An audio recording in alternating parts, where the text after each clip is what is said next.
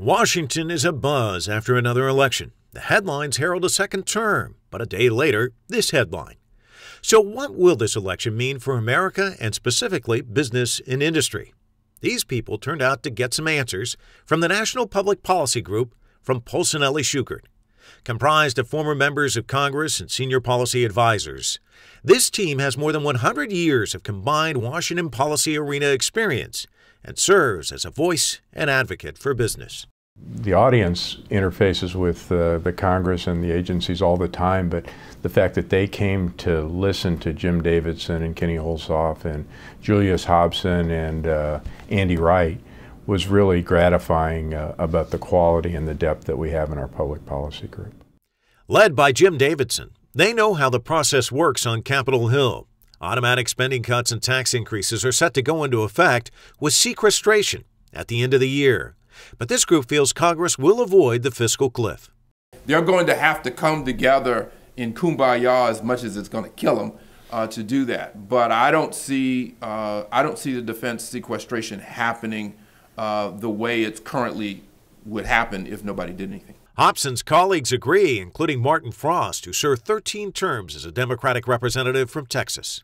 Here's what I think could happen. I think it's likely that Congress will find a way to delay the effects of sequestration and perhaps even to extend the tax cuts, the Bush-era tax cuts that are set to expire on the 31st of December. The Polsinelli Shughart Public Policy Group is bipartisan. It also includes Republican Kenny Holzhoff, who served 6 terms in the House. He believes Congress may be ready to take on some of the tough issues like tax reform. I think it would be huge in a positive way. It would be great for the president. I think it would be something of substance that members themselves could go back home if you can thread the needle. And look, it would be difficult. It will be difficult. But that to me is the greatest opportunity that I see.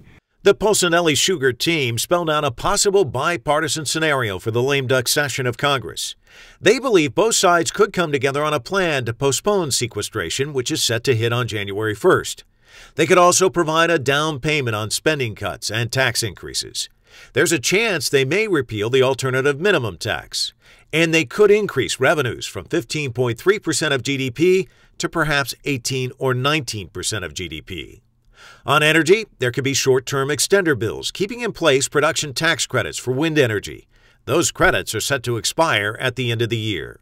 And the Keystone Pipeline is also likely to be green-lighted. I think that the Keystone XL pipeline just simply makes sense in every aspect. And I expect that the administration will approve it in the first quarter of 2013. I think the big question on Keystone is, are there going to be requirements that come along with that approval? Things that will make it more difficult to build this pipeline and future pipelines.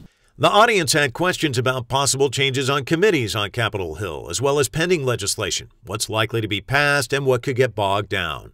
The range of questions and issues shows why public policy is so important, because unlike Vegas, what happens in Washington doesn't stay in Washington. Public policy issues affect clients from New York to California.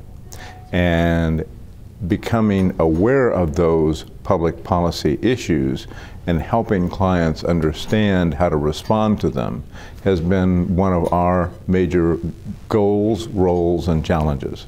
You know, we have a tremendous team here. We're bipartisan, we're bicameral, and we're serious people who not only can give clients access, which I think is always important, but we have people here who are capable of getting into the weeds with our clients so that we actually become part of our clients' team. We understand their business, we understand their issues, and we're able to give them a strategy going forward that will help them solve their problem.